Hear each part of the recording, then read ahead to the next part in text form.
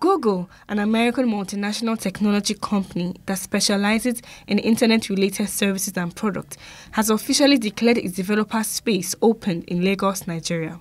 The space was established to provide a space where entrepreneurs, developers, and investors can connect and collaborate with each other. Today we're launching the Google Developer Space. It's part of a two-phase commitment that was made by Sundar, the CEO of Google, when he came to Nigeria in 2017. The first part of the commitment was to open the Launchpad Accelerator program and to support over 60 startups from across the continent through training, through mentorship with Google's processes, Google's network, and Google's technologies. The second part was to develop a space to house the program and support the developer community that we have on the continent.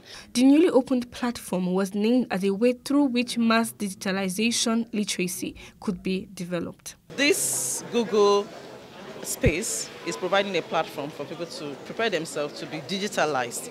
A platform where young people, older people can come and train themselves. The Federal Ministry of Communications and Digital Economy promised to encourage similar initiatives. The ministry continues to provide and support ventures like this with good policies, regulations to encourage their businesses to grow.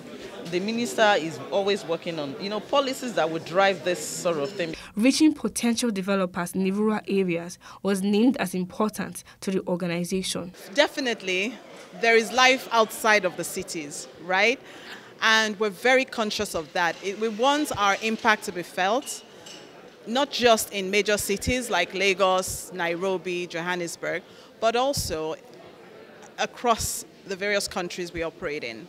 So in Nigeria, for example, and in other parts of Africa, we have different groups and communities that can help to take the learning to the grassroots. The architect of the space spoke on the importance of design in sparking creativity. One thing that's very important is, in this part of the world, people don't prioritize design.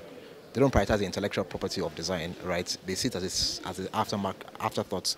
But think of everything you do every day, right? From the cars you drive in, the glasses you wear, to the bags, everything is designed for a purpose.